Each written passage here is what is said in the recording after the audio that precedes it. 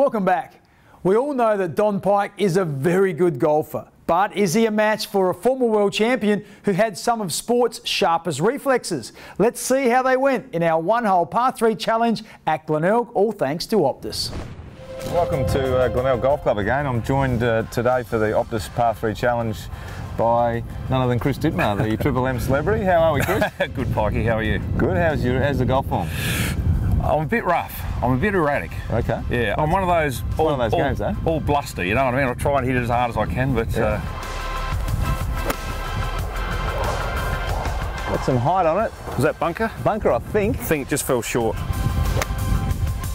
Oh, that's nice. Oh my God. Look at that.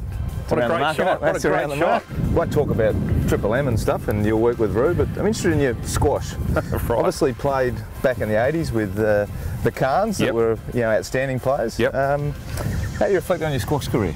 It was in 2 parts, and I'll tell you why. And when I was young, I was probably a bit of an idiot, really. I had no discipline, and I went to Europe as a 15-year-old. Yep. I was very lucky. It's a short story. The Australian Squash Association sent me overseas, thought I had some promise. So it was all paid for. Yep. And when you're 15, 16, you get away from school and from home, and I just went a bit nuts. And my dad sat me down and said, you know, how about you take this seriously if you want to be good? And I did, and overnight I changed, and I developed a real training ethic and a work ethic. Who was your toughest opponent? Jahangir Khan was the toughest in our sport. He won 10 British Opens in a row. They named him the Athlete of the Century in Pakistan. Like, he beat Imran Khan and you know, some big names to be Athlete of the Century, and they flew me over for it.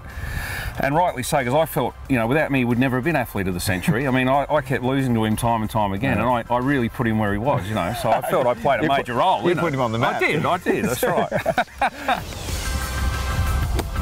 Oh, that's impressive. My God, I've never done that before in my life. Oh, birdie, well played. Thank you. Do you know, it's funny, all the sport and everything, I've never been so nervous as I am right now. I can't believe this. There you go, right in the back of the cup. Well, hey, a birdie and a par, that's all right. That's a solid hole of golf, so thanks for joining us, Chris. Appreciate you coming out. No, I enjoyed it, thank you. Brilliant.